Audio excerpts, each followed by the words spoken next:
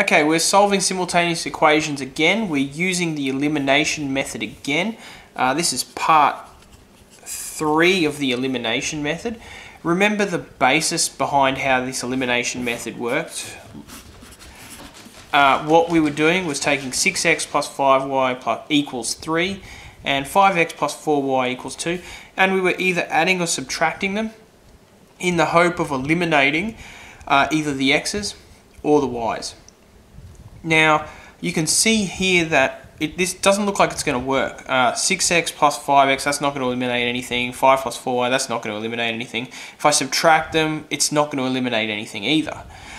In the last video you learnt that you could multiply an entire equation by something and then eliminate using addition or subtraction. Now you might be racking your brain thinking, which one am I going to multiply? If I multiply 5x and 4y by something, it doesn't look like it's going to give me anything that looks like a 6 and a 5. And same for equation 1. So I can't do anything to just one of the equations.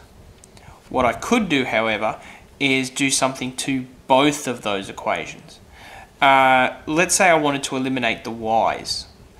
I'd look for a common multiple of 5 and 4, in this case 20, and then I'd multiply equation 1 by whatever it took to make 5y equal to 20y. In this case I'd multiply it by 4, and I'd multiply my second equation by whatever it took to get to 20, in this case 5.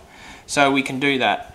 Now equation 1 we're going to multiply by 4, and equation 2 we're going to multiply by 5.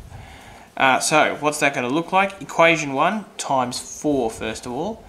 4 times 6x, that's going to give me 24x, plus, 4 times positive 5y, that's going to give me positive 20y, and 4 times 3, that's going to give me 12. Okay, so that's first equation done. That's equation 1. You can put a little dash there to note that it's changed. Now equation 2, we're going to multiply that by 5. So 5 times 5x, that's going to be 25x. Now what else do we have? 5 times positive 4y, that's going to give me 20y. And 5 times 2, that's going to give me 10.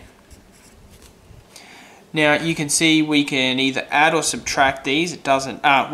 We've got to add or subtract these. Sorry, label that. Add or subtract these to get rid of the 20y's. So positive 20y plus 20y, that would give me 40y, so that's not going to eliminate it. I need to subtract these equations from each other. So 24x minus 25x, that's going to give me 24x minus 25x, that's going to give me negative x. And 20y minus 20y, they're going to cancel each other out. And 12 minus 10, that's going to give me 2. So we know that negative x is equal to 2. You guys should have learnt that that means that x is equal to negative 2, just by multiplying both sides by negative 1 or dividing both sides by negative 1. Okay, so x is equal to negative 2. We're not finished, however. We need to keep moving here. We need to sub x equals negative 2 into one of those equations. Neither looks any easier than the other, so I'll just sub it into equation number 1. Sub equation 1, x equals negative 2, or sub x equals negative 2 into equation 1. So 6 times negative 2 plus 5y equals 3. 6 times negative 2 is negative 12, plus 5y equals 3.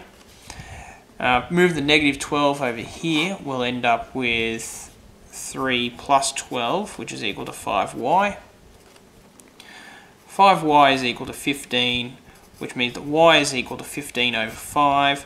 Y is equal to, you getting there? Y is equal to 3. Okay, so finally, finish it off. Our simultaneous solution, our point at which these two straight lines would meet on a Cartesian plane, is equal to an x value of negative 2, a y value of 3. Okay, that's solving simultaneous equations using the elimination method.